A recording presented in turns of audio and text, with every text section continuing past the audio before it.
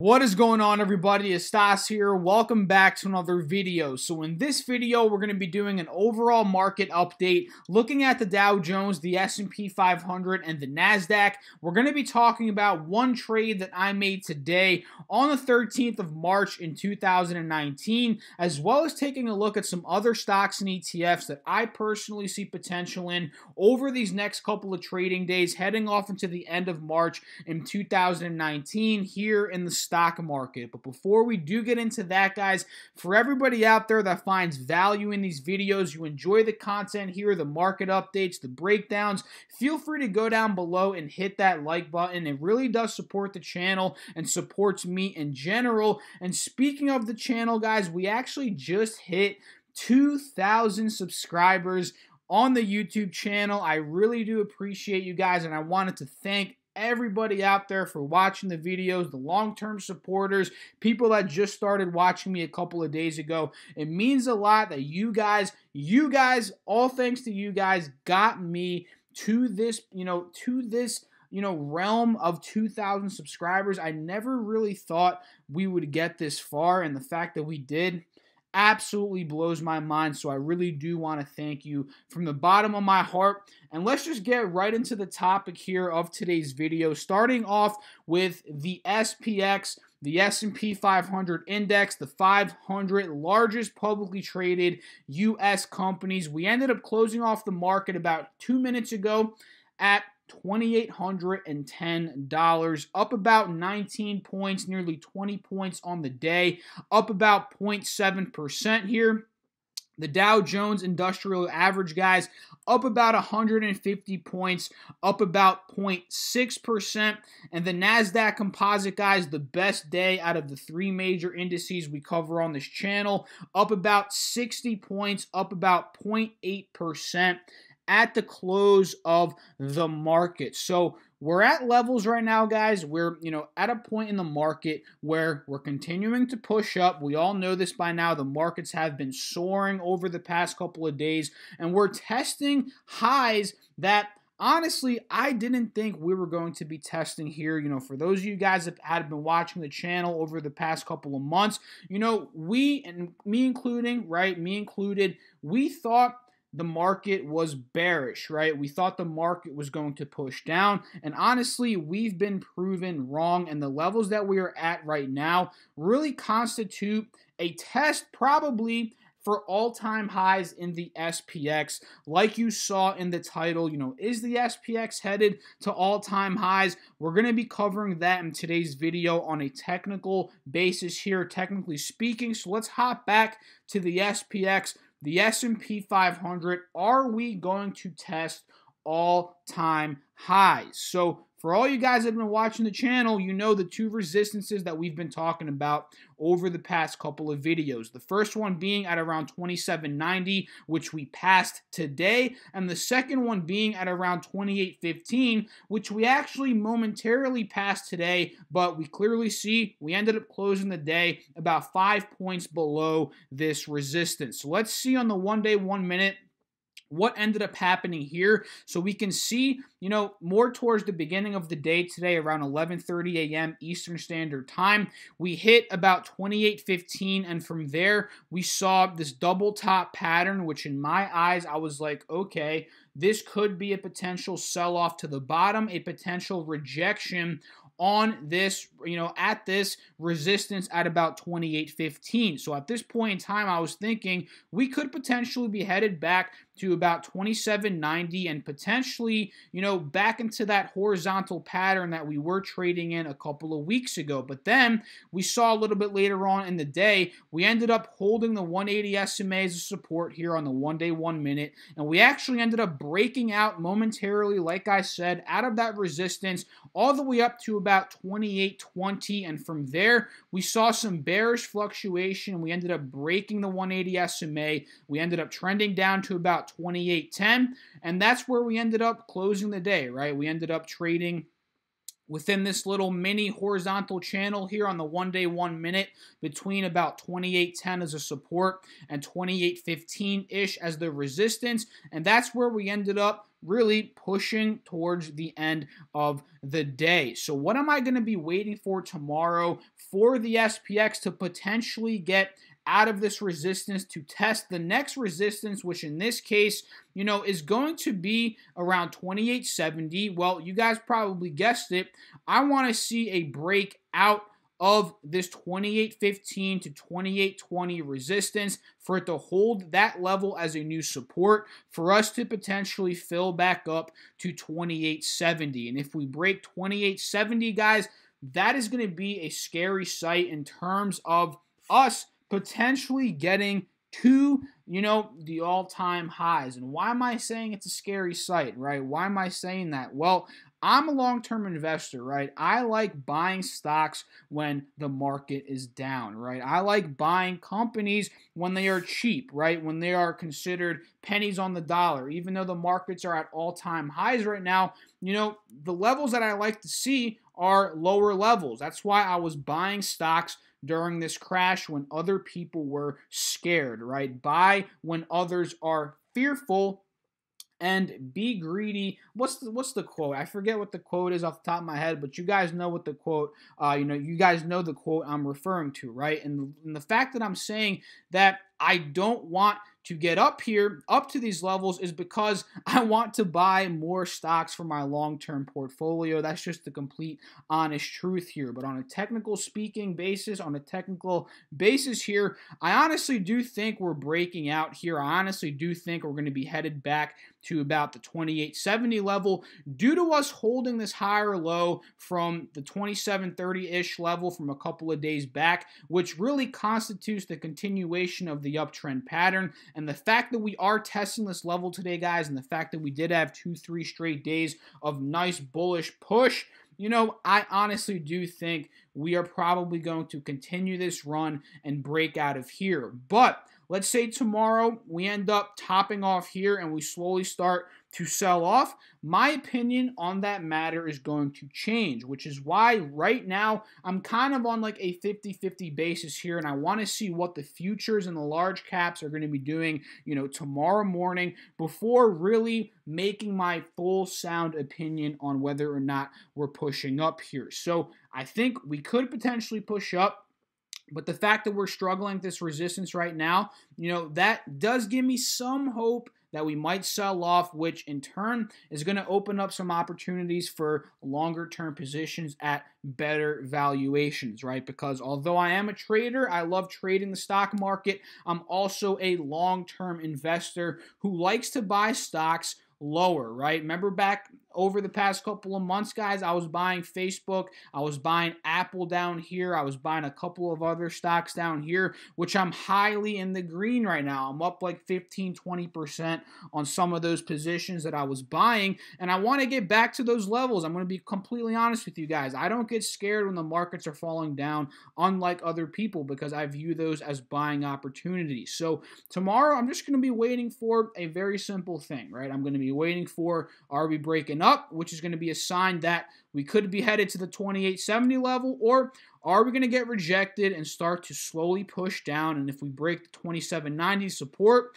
and we start to push down here, potentially break the 50 SMA in this trend line, that's going to be a sign that we're pushing down. We could be headed back down in terms of the SPX, which is honestly going to make me happy, guys, because I like buying stocks at cheaper valuations, which makes sense for the long-term investors out there. So that's what the SPX is looking like right now in my eyes, guys.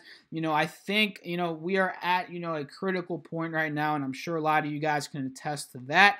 The Dow Jones here, it's still at a point of resistance. Unlike the SPX, where we're really, out of the 50 SMA and that first level of resistance at the 27.90 level, the Dow Jones is still technically speaking here under the 50 SMA resistance, and it's under that first resistance that we see here from about $25,750-ish from back in the beginning of December. And this is mostly because Boeing stock, we all know what happened now, the two, plane crashes in the 6-month period. Boeing stock has been getting slaughtered Boeing stock has a huge weight on the Dow Jones, and let's just take a look at Boeing. The fact that Boeing has been doing poorly, this has been dragging and not really allowing the Dow Jones to flourish in these green days that we've been seeing as much as, you know, the SPX and the the NASDAQ, right? It makes sense. Boeing has dropped from 345 down to about 360. It's lost like 80, 90 points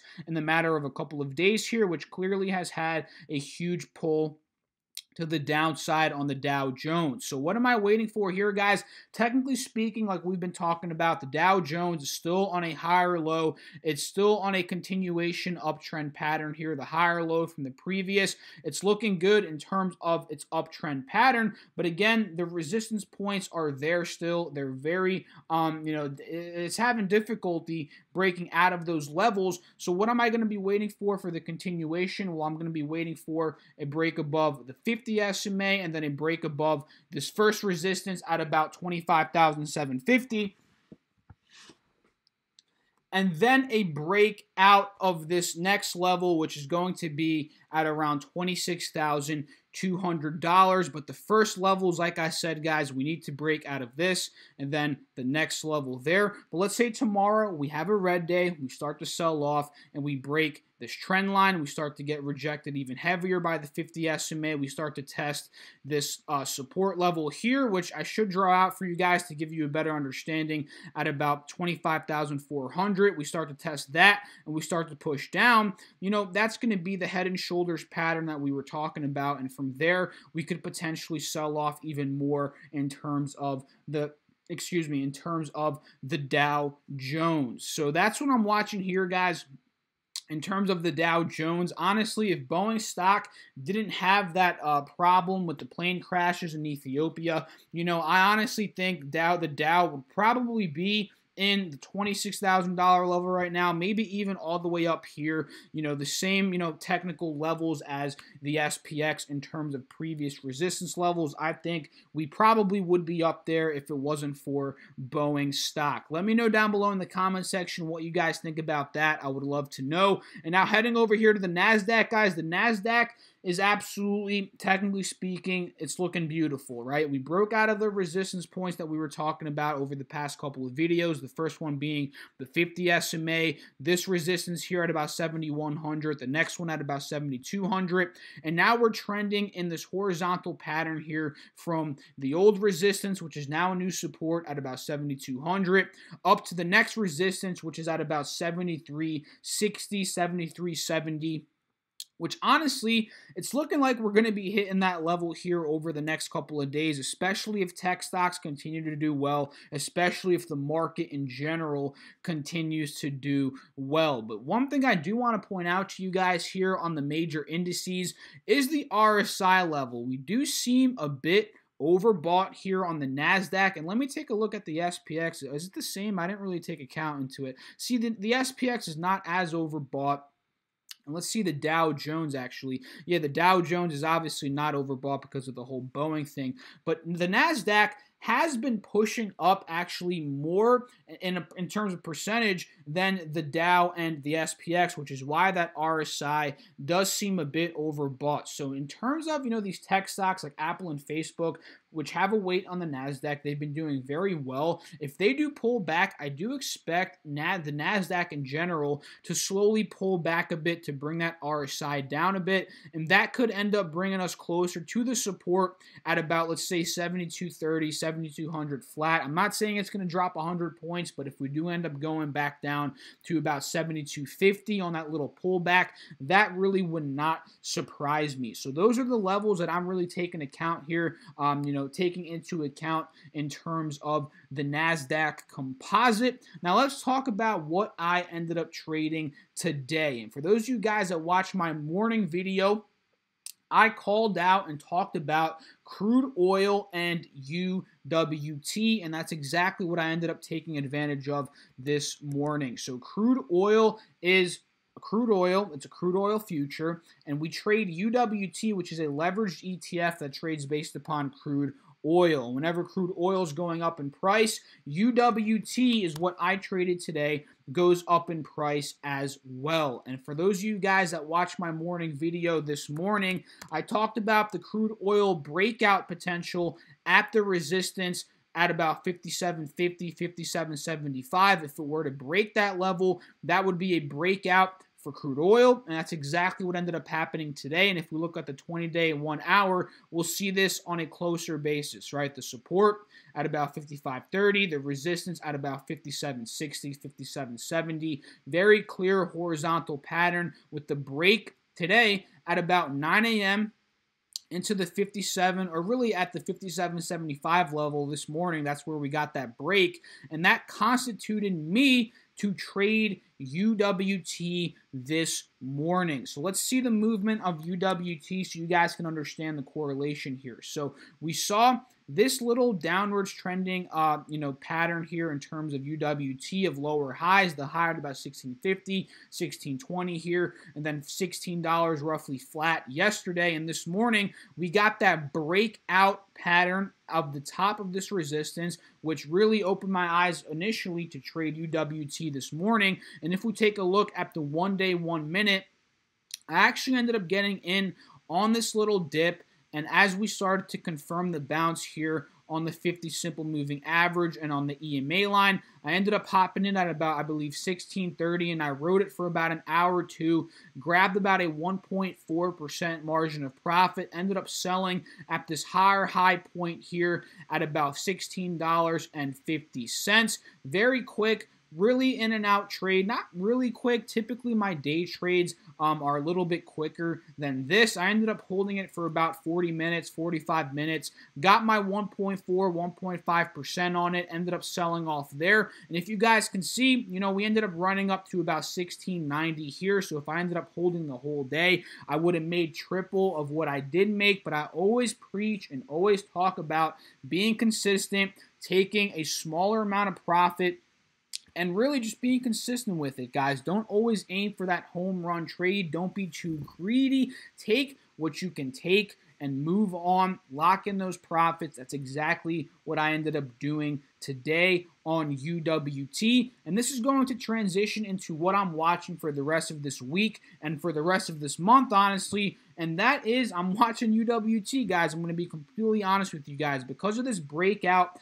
on crude oil, I think UWT has a ton of potential here over these next couple of weeks. So what I want to see now, since crude oil is a bit overbought, I want to see a pullback, and for crude oil to hold this old resistance as a new support to open up a better buying opportunity in UWT as a potential day trade tomorrow. So that's what I'm actually watching for tomorrow, guys. I'm looking to get back in to UWT at a better price point primarily, or rather I'm looking for a level at around, let's say, 16.50. That would be a nice little pullback that would bring the RSI down a bit and give us a little bit more room to run from there. Because if you guys can see, this level here, if we do end up pulling down to the the previous resistance, holding it as a new support, that would be a better dip buy opportunity than it would be if we just hopped in. Let's say we opened up tomorrow at about 16.90. If we just hopped in there,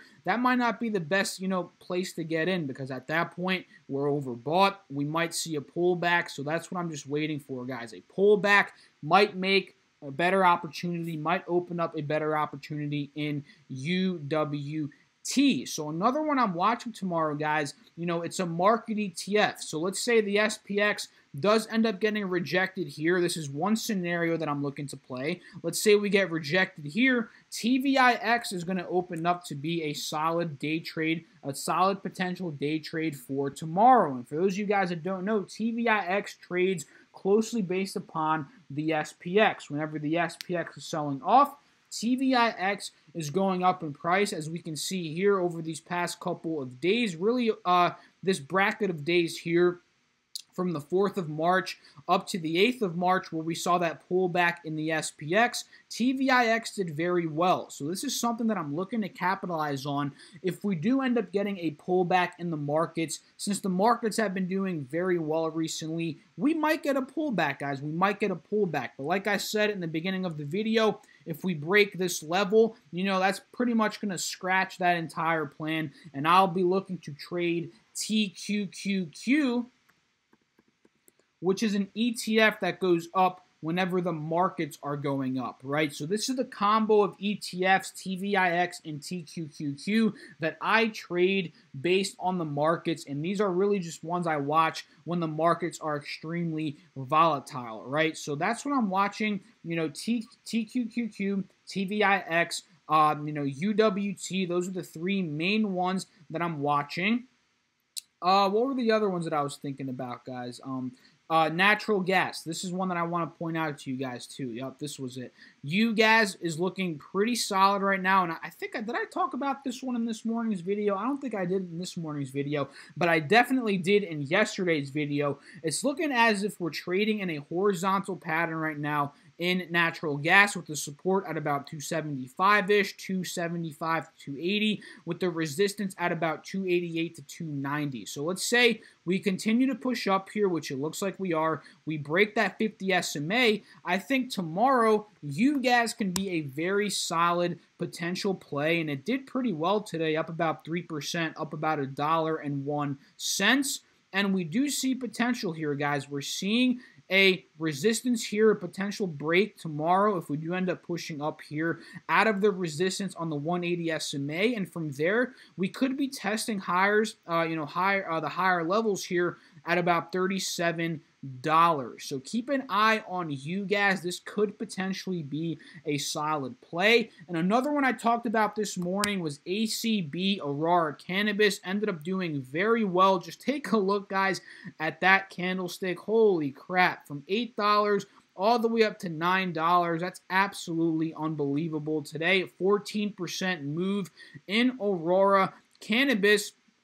And we're at levels right now where we are a bit overbought. I would be scared to buy at these levels, but I would love to see a rejection here and a pullback and a hold at about the 820, 830-ish level, maybe 840, 850. This level, the old resistance as a new support, I think that would be an extremely good entry point for ACB. That is what I'm personally watching right now in terms of, that stock. Cron, we talked about that one this morning. It ended up not playing out so well. It's looking a bit bearish right now, especially if we do end up breaking this trend line that I've drawn out right here. Let's see what CGC ended up doing. Yeah, CGC, the same thing. We talked about CGC this morning. It was in this wedge. It looks like we got rejected at the top of this wedge, so I'm keeping an eye for a potential break to the downside here. Are we going to pop to the downside here, or really, push to the downside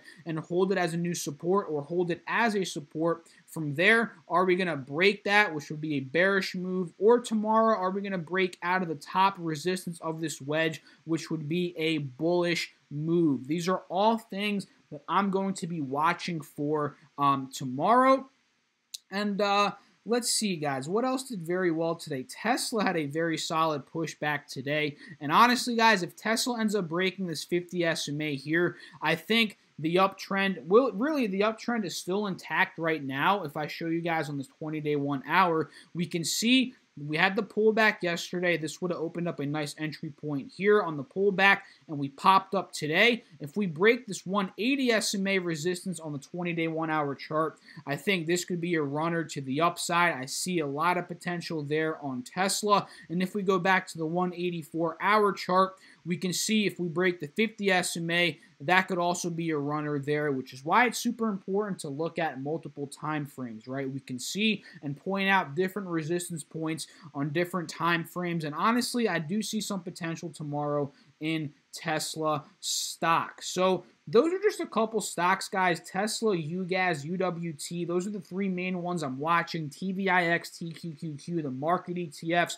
And of course, what was the other one? The marijuana stocks, ACB, Cron, CGC. CGC and Cron, They're at critical points. CGC, especially if it breaks out of that wedge or to the downside, that can play, with different opportunities there. Whether you want to play put options to the downside, if we break to the upside of that wedge, that could be a potential swing trade. There's a bunch of options out there right now that I'm personally looking at, and I would love to know what you guys are looking at. Let me know down below in the comments section. And also, if you guys have yet subscribed to the channel, you made it this far, feel free to subscribe, hit that notification bell if you guys do enjoy the content and you want to be notified every time that I do make a video. And also, while you're at it, guys, why not hit that like button? And if you guys enjoyed this content, I'll see you guys in the next video. I appreciate all you guys for watching and getting me again to that 2,000 subscriber milestone. I'll catch you all in the next video. I have a special video planned for you guys tomorrow, not necessarily related to the stock market, but I really know you guys will enjoy it, so stay tuned for that. I'll catch you all later. Peace out.